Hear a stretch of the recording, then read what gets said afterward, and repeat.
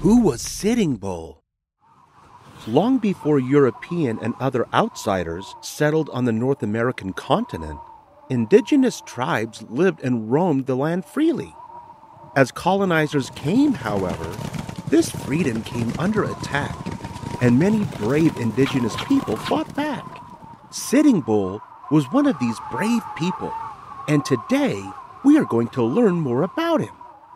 Sitting Bull was born in 1831 near the Grand River, in the area now known as South Dakota. He was a member of the Lakota tribe. First named Jumping Badger, Sitting Bull was later given the nickname Slow because of his calm and thoughtful demeanor and careful, unhurried personality. At the age of 14, Sitting Bull earned his now famous name in battle after knocking a warrior from a rival tribe off his horse with a tomahawk. Here's an interesting fact. In the Lakota language, Sitting Bull's name is Tatanka Ayatoke. Its rough translation is buffalo who sits down, which was simplified to Sitting Bull.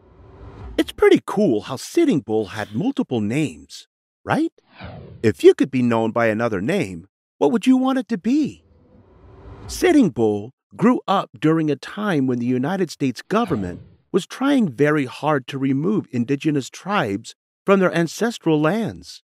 In fact, right before Sitting Bull was born, in the year 1830, President Andrew Jackson signed the Indian Removal Act.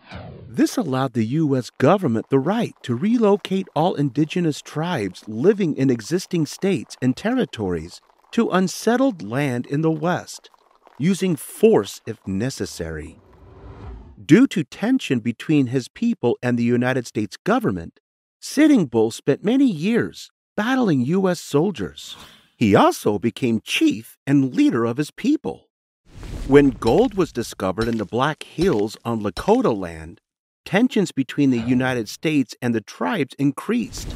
Soon, the U.S. government ordered the Lakota to move to reservations, which were small sections of land designated by the U.S. government for native use.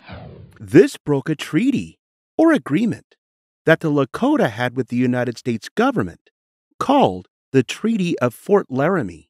This treaty recognized the Black Hills as Lakota land. Because of this, Sitting Bull was prepared to fight for his home. Have you ever heard of the Battle of the Little Bighorn?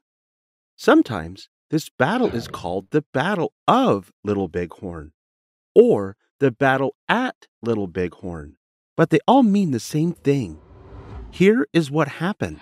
On June 25, 1876, a group of soldiers led by General George Custer attacked a small group of indigenous people from the Lakota and Cheyenne tribes. This attack took place in the valley of the Little Bighorn River. When the battle was over, Custer had lost. Here's an interesting fact.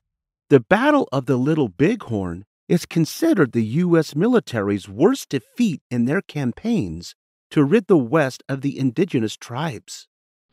After the battle, Sitting Bull moved his tribe to Canada until 1881, when he returned to the Dakota Territory.